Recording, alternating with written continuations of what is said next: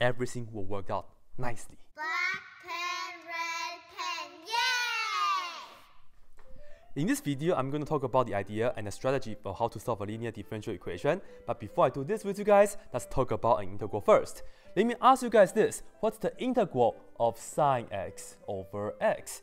And I know I did not put down the dx, but it was for good purpose. Anyways, what is the answer to this? And you should know that this right here has no answer, right? This is actually a non-elementary integral. So, no matter what you do, use substitution, integration by parts, whatever, the answer at the end is just not going to be nice, right? But what if I tell you that maybe I can add something right here? Let me ask you guys this following integral instead. What if I'm going to ask you guys, what's the integral of sine x over x plus ln x times cosine x? And now, suppose this is my actual question I want to ask you guys. I'll put a parenthesis around this and a dx, so I can be legitimate. What's the answer to this integral now? Okay, maybe you see it, maybe not, but let me tell you that this right here, it actually has a much better answer, and the answer to this integral is just going to be sine x times ln x. And of course, we are done, and I'll put down a plus c at the end. Well, how come I can just get this for the answer? Well, let's look at this backwards, okay? If you just kind of pay attention to the form, first of all, you see that you have an addition in between of two things, right? And then here we have sine x over x. And then here we have ln x times cosine x. And guess what? If you put this down, you see, sine x times ln x, that's the function part. And if you just go ahead and differentiate this instead, this is how we do integral derivative, right? You put down the answer, and if you want to know if this is the right answer or not, you just have to take the derivative of this. If you can get back, that will be the antiderivative. That will be the integral, huh? You have to use the product rule because this is a product of two functions. And the product rule I want to show you is, well, I will keep the first function, which is sine x, and then we multiply by the derivative of second, which is going to be 1 over x, and then we add. And you see, this is why I know that I will use the product of two functions, because earlier this is the adding situation, right?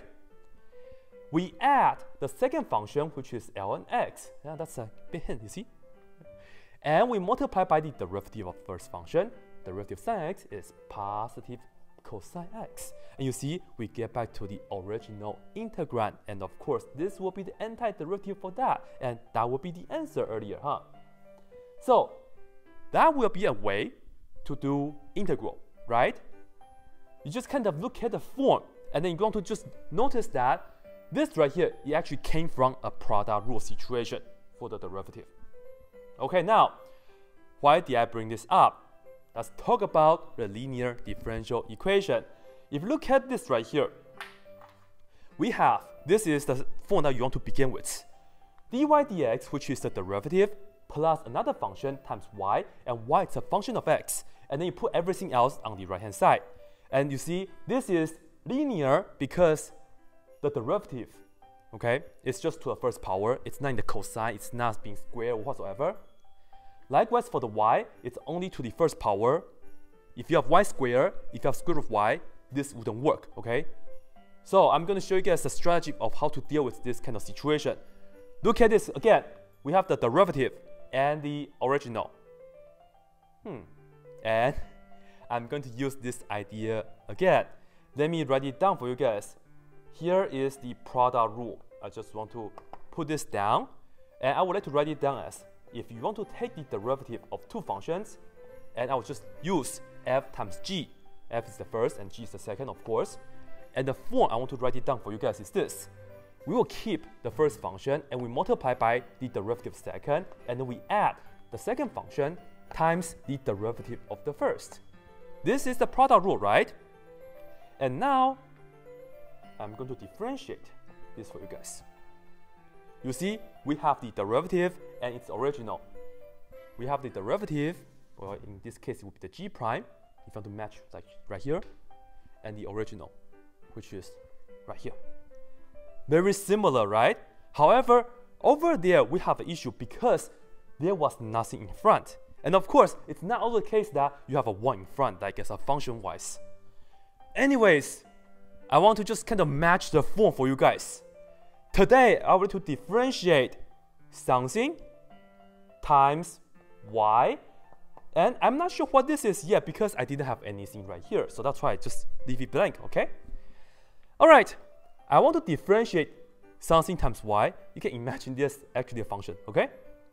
All right, using the product rule, we will have something times the derivative of the second function, which I will just put down dy dx, so I can match with that form over there.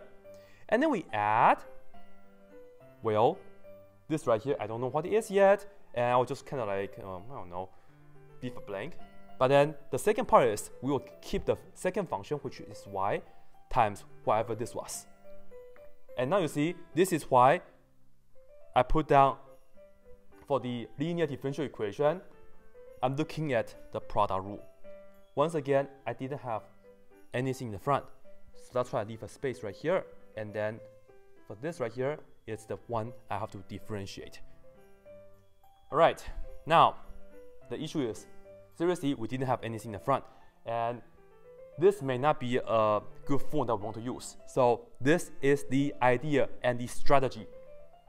We're going to use something that we can force the left-hand side here to be the derivative that came from the product of two functions.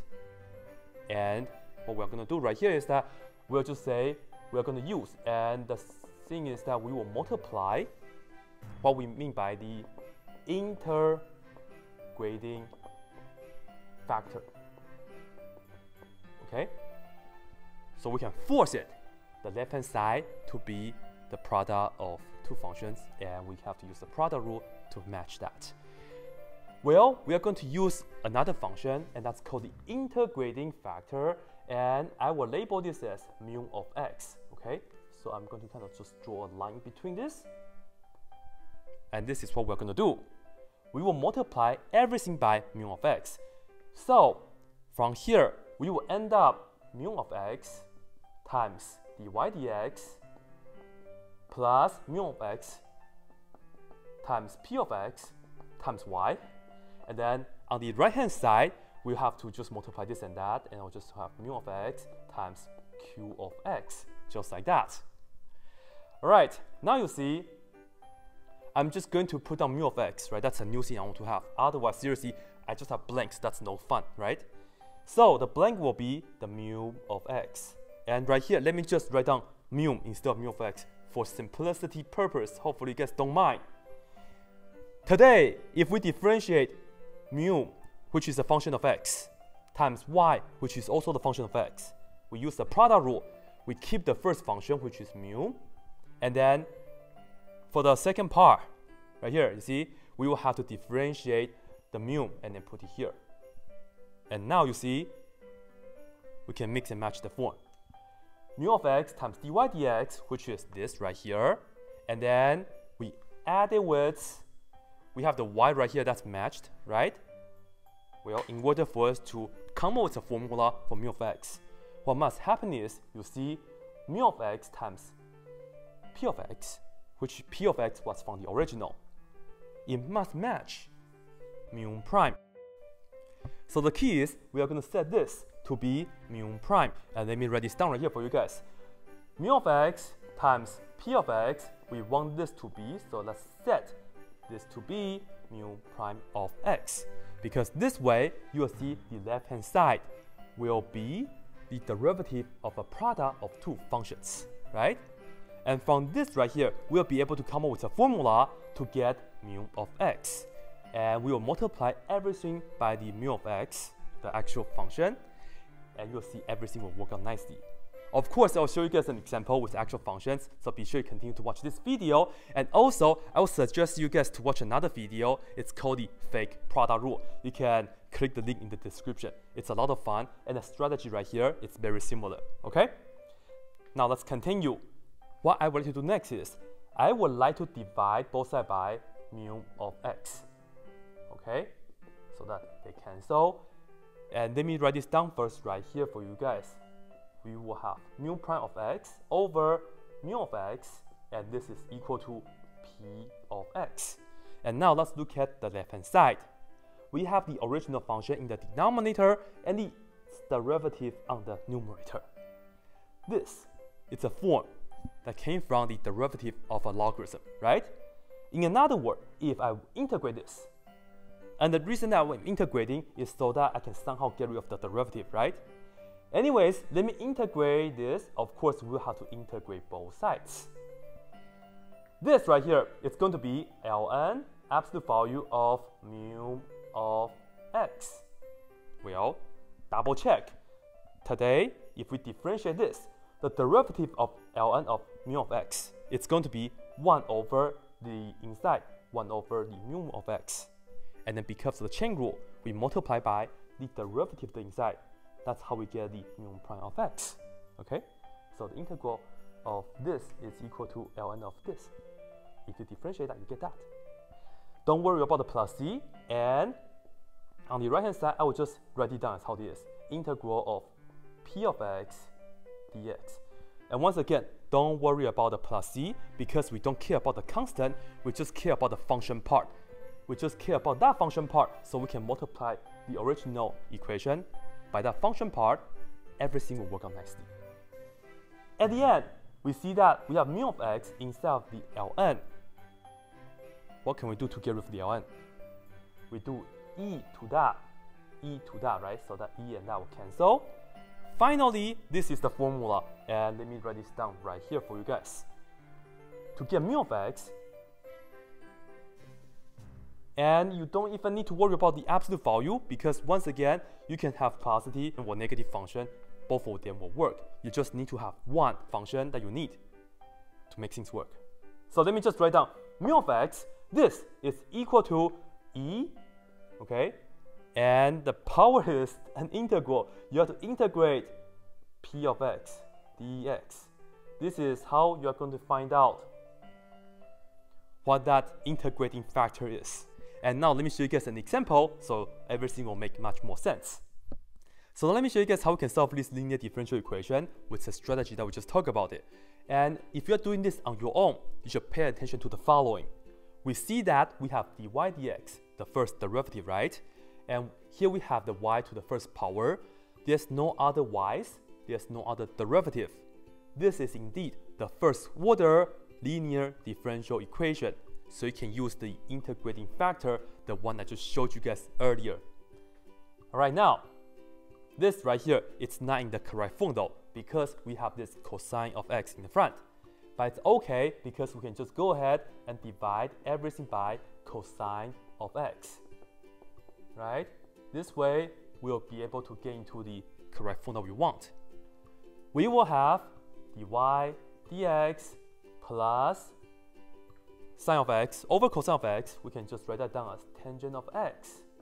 And you see right here, I put a parenthesis around the x because we have to emphasize x is the only thing that's inside of the tangent. The y is being multiplied with tangent of x. And this is equal to 1 over cosine of x, which is just secant of x, right? So let's just put that down. From here, we are in business because we can see that the p of x, this right here, is positive tangent of x. From here, we will be able to work out that formula to find ourselves an integrating factor. And yes, you have to know that formula. So right here, let me write it down. Mu of x for that integrating factor is going to be e as the base. And the power is an integral, right? We have to integrate p of x. And let me just write this down for you guys. We have to integrate tangent of x right here in this situation. And let's just go ahead and work things out. First, work out the integral. The integral of tangent of x is ln absolute value of secant x, right? So we still have the e for the base, but this is going to give us ln absolute value of secant of x. Don't worry about putting down a plus c right here or not, because we just need one integrating factor. We just need that function part. The plus c later on, yes, it will be from the process of solving the differential equation, but for the integrating factor, don't worry about it. And in fact, what I'm going to do next is I would just like to cancel out the e and the ln, and I'm just going to say mu of x. Instead of saying absolute value of secant x, I'm just going to use the positive version secant of x. This is it, okay? And the reason for that is, we just need to have one function. You don't want to multiply with absolute value of secant x. You don't want to multiply by negative. Nobody likes negative. Use the positive version, positive secant of x. This right here is a function that we're going to multiply throughout with our equation. Everything will work out nicely. And I know I didn't put down the parentheses right here, but they shouldn't bother you too much, right? Anyways, let's just multiply by secant of x throughout this equation, and let me write this down right here for you guys. You multiply everything by secant of x. And of course, we have to be sure to distribute, and let me put down the result right here. First, we will have secant of x times dy dx, and let me write it down right here. Next, we add it with secant of x times tangent x, right? So let me put this down. Secant of x times tangent of x, and then we still have this y right here. And on the right hand side, secant of x times secant of x, we have secant square of x. Alright, here is the punchline. On the left hand side, this, you see we have secant of x times the derivative y plus y times the derivative of the secant x, right? This right here is nothing but just the derivative of secant x times y. You see, if you go back to the form earlier, this was the mu of x and the y. And once again, you can always write down the derivative and just differentiate it to double check. Derivative of secant x times y is you keep the secant x and times the derivative of y, and then you add, you keep the y right here, and you multiply by the derivative of secant x, which is secant x tangent x. So nice. And you see, this right here is just that. We force it to be the derivative of the product of this and that. The right hand side is still the secant square of x, okay? And the left hand side, we have a derivative. How can we get rid of this derivative? Well, we can just integrate, right? And of course, we will have to integrate both sides. On the left hand side, this and that will cancel, and we'll just have this, right? So let's write down secant of x times y. I know this looks sexy, but this is secant of x times y. And then this is equal to the integral of secant square of x. This is just tangent of x. And then right here, I will put down the plus c.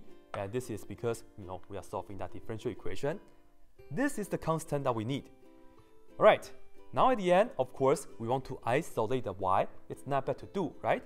But let me just write this as 1 over cosine of x first, and this is multiplied by y, and this is equal to tangent of x. Let me just write it as sine of x over cosine of x, and we still have this plus c. Because if I look at the equation, this for now, we can just multiply everything by cosine of x. This and that cancel out, and we will just have the y left on the left hand side.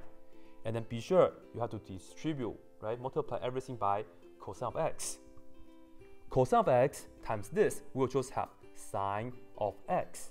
And then cosine of x times plus c, we will just put down plus c times cosine of x.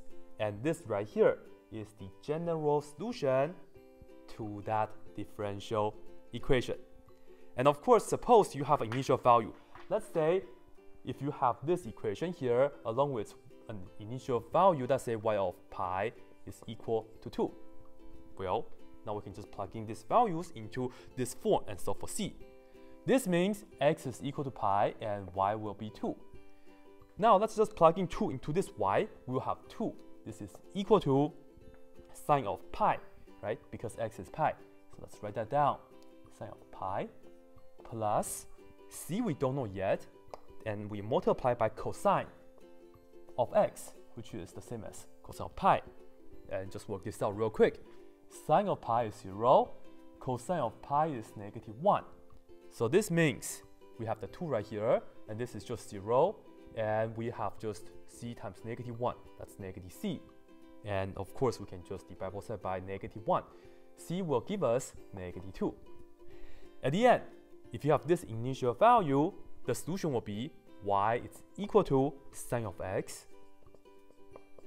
And here we have the plus c, but you know c is -2, so we'll have -2 times cosine of x. And this right here will be the answer with this initial condition. So hopefully you guys like this.